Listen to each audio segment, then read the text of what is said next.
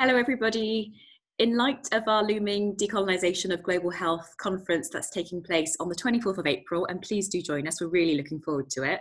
Lois King and myself, Ines Hassan, from the Global Health Department at the University of Edinburgh, will be discussing what this growing global movement means to us personally.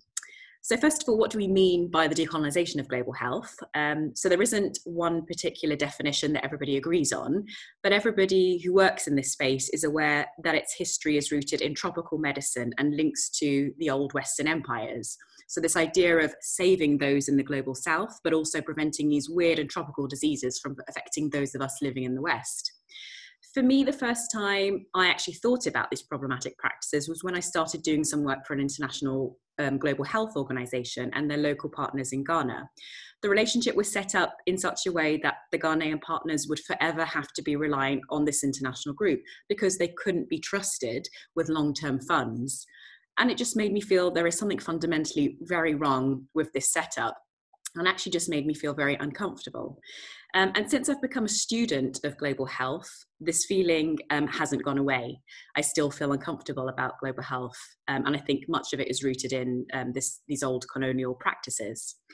So what about you, Lois? When did you start thinking about some of these things, and what does the decolonization of global health mean to you?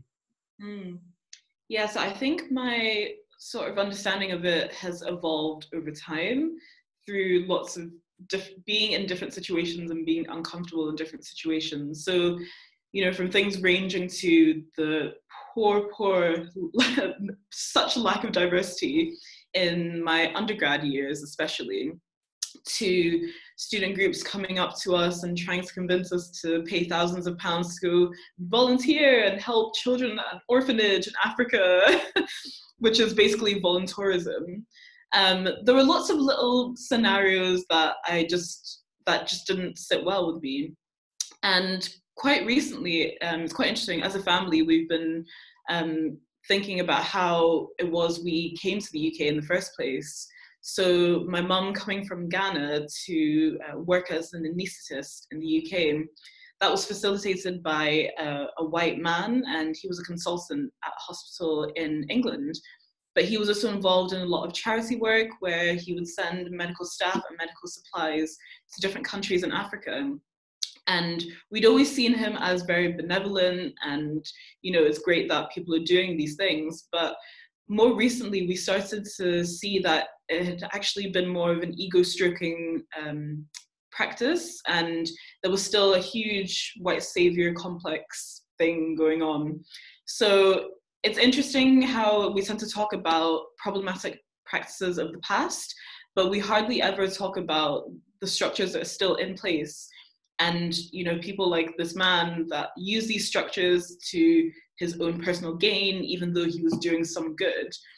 What are the things that we can do practically to address these structural barriers, and even ourselves to check our own privileges? Because when we're part of institutions that also uphold these structures, we need to hold ourselves to account too.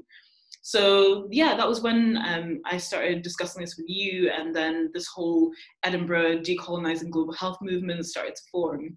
So yeah, I'm really looking forward to the conference happening on the 24th. Me too, me too. Thank you very much.